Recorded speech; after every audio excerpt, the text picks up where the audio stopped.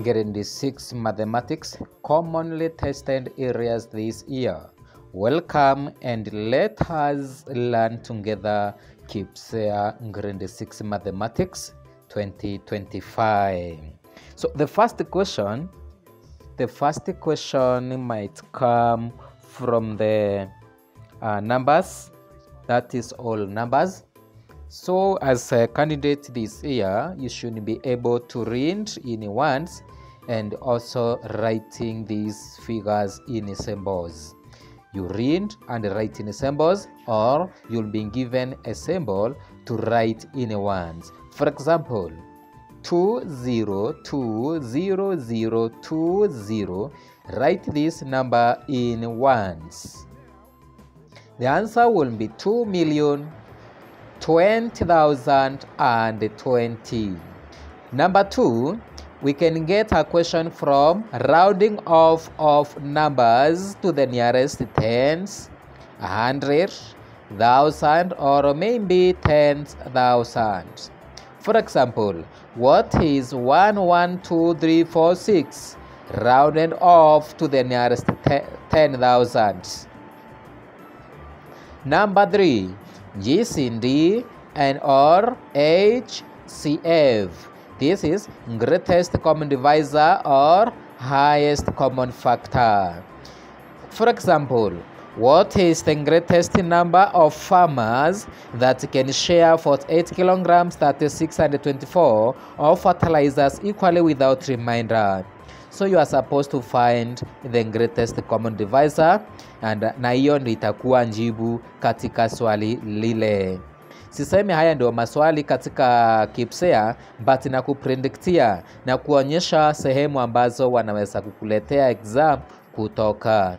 Number 4, what is the total value of numbers? For example, a certain school received 937444 sanitary pads on July.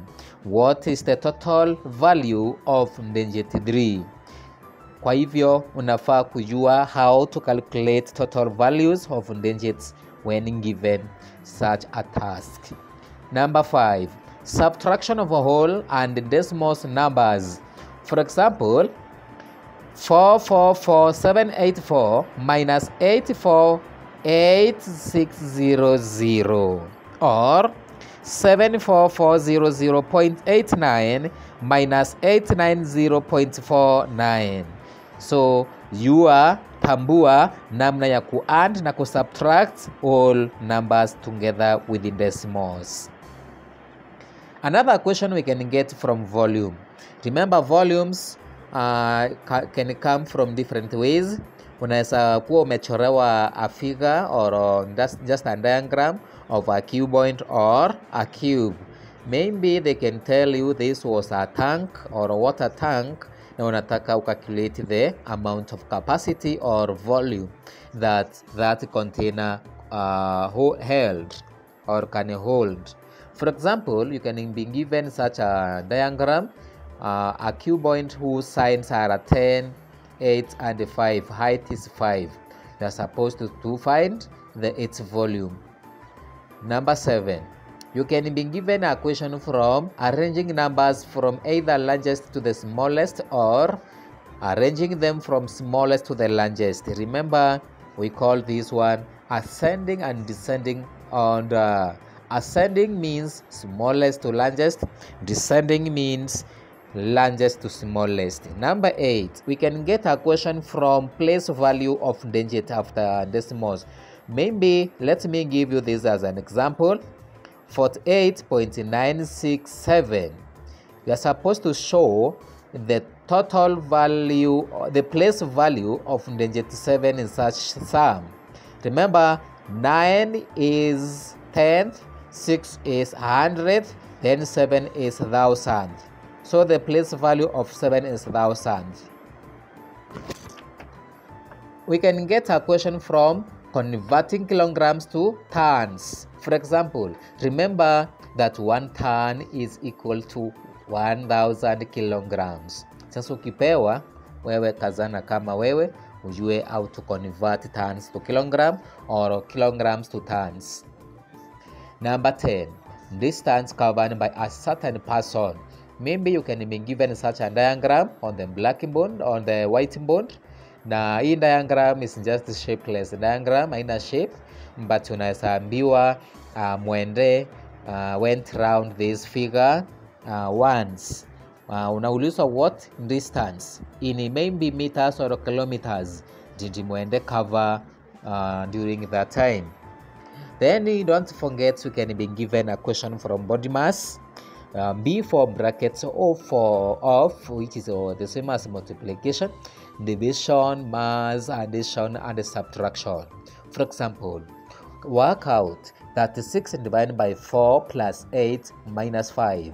What are you supposed to do? You're supposed to introduce body mass. Then we have bracket. No, we don't have brackets. Do we have off? No. Do we have division? Yes. Then you close the nini 36 divided by 4, unaifungia kwa mabano ama brackets, then unai work out 36 divided by 4 utapata 9, then una proceed 9 plus 8 minus 5. The next operation is, do we have multiplication? No. Do we have addition? Yes. You say 9 plus 8 tunapata ngapi? Tunapata 17. Do we have subtraction? Yes. Then you say 17 minus 5 upate 12. So 12 is the answer in this case. We can also get a question from writing the numbers in patterns. Now in this area, avoid to be tricked or trapped like a rat. Maybe for example, that is this learner was trapped like just unaweza ulizwa what is the sum of the next two digits, what is the sum of the next two numbers in the pattern below. Maybe they can give you 21, the next number is 28, then 35, 42, then dash dash. So what's the sum of the next two digits? Remember, this is addition of 7 to get the next number. So 21 plus 7 we get 28, 28 plus 7 that's 5, that's 7, 42, 42 plus 7 49. So next number is 49 and the second number from 49 is 56.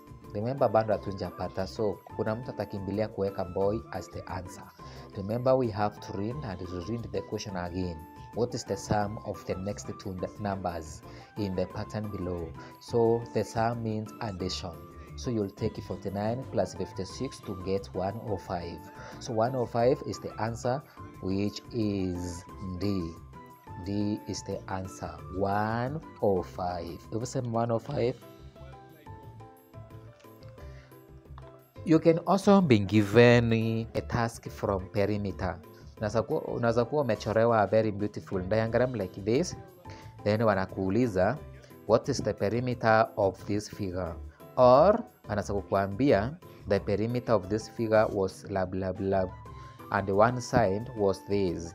Now calculate the width of this perimeter of this figure. Now so nafaa subtract then divide by 2. Remember, two signs are equal, opposite signs are equal. So if this sign is 28, the other sign is 28.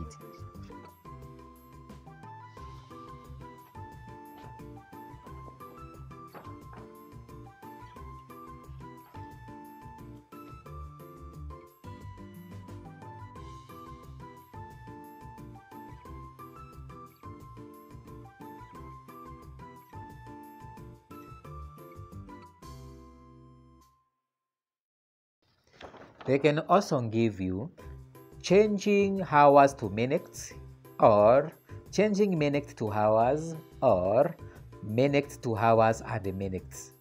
Sio kama umeelewa hiyo Kiingereza. For example, how many minutes are in 3 hours and 30 minutes? Take 3 times 60 to get 180 minutes. Then add 30 minutes to get 210 minutes.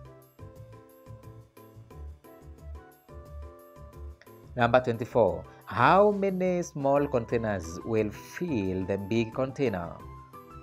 You take these 10 liters, divide by a half. Then, since that it's not possible to divide a whole number by a fraction, we are going to multiply and reciprocate the fraction.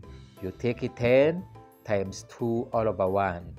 You get 20 small containers. Reading time on a clock face. For example, what is the time in this diagram?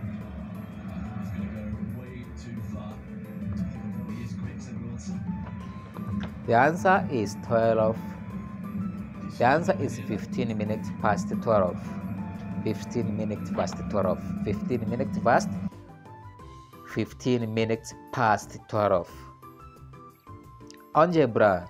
We can be given a question from algebra, that is 12p plus 3w plus p. Unauliza what is the end product? What is the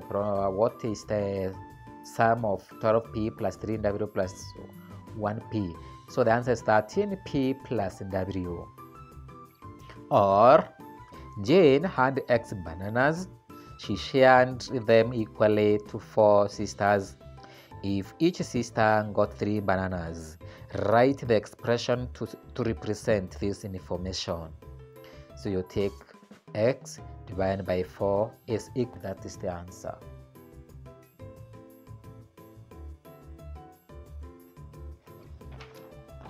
(27) We can be given a value, not a value, but a task or a question or a mathematics. Let's math. We can be given a question from volume. For example, volume on a closed cube. How many cubes were used to make this stack? Unapewa a stack, then unaulizwa how many cubes were used to make that stack. Then days of the week. Week and days.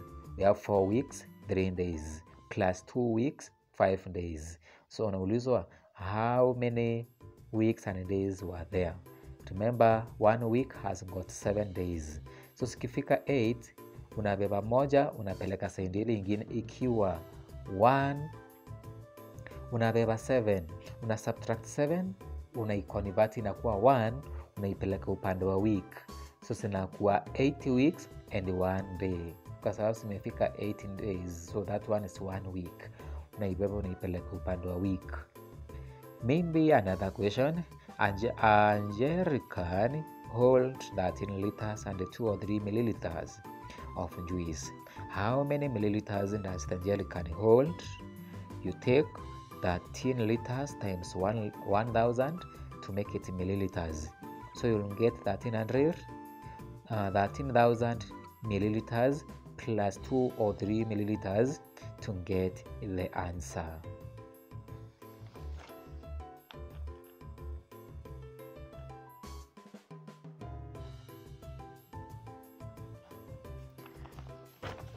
That 203 milliliters. What is the reciprocal of this one? Reciprocal of this number 2 and a third. So you do what? You convert it into improper fraction. That is 2 times 3 plus 1. The answer is 7 over 3. What is the reciprocal of this one? Yenye iko chini inapanda juu, yenye iko juu inapanda. Mwenye ako chini anaenda juu na mwenye ako juu anaenda chini. Sitakuwa 3 over 7. Another compulsory area, interpreting information from the graph. Utakuwa umepewa graph ama a table. For example, I have a table here. Hii ni mfano tu. Number of learners were absent on Monday, Tuesday, Wednesday, Thursday, and Friday. On Monday, 3 learners were absent. Tuesday, 3 learners. Wednesday, 1 learner. On Thursday, no one was absent. Everyone was present. On Friday, 6 learners were absent.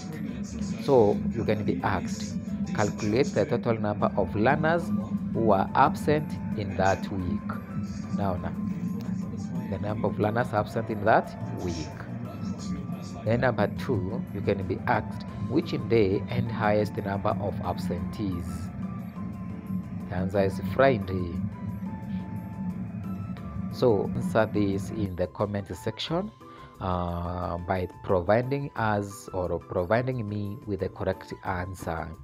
Which day and highest number of absentees? which day and highest number of absentees.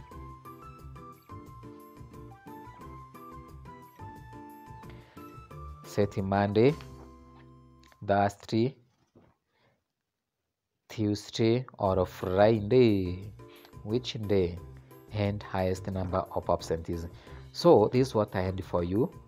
Wale ambao walikuwa wanaingia inbox wakiniuliza prediction ya mathematics grade 6 this year ni gani, almost 1000 people have requested me to make this simple and short video. Kindly enjoy with me, enjoy with them as we have predicted. All the best in your KPSEA. Bye bye.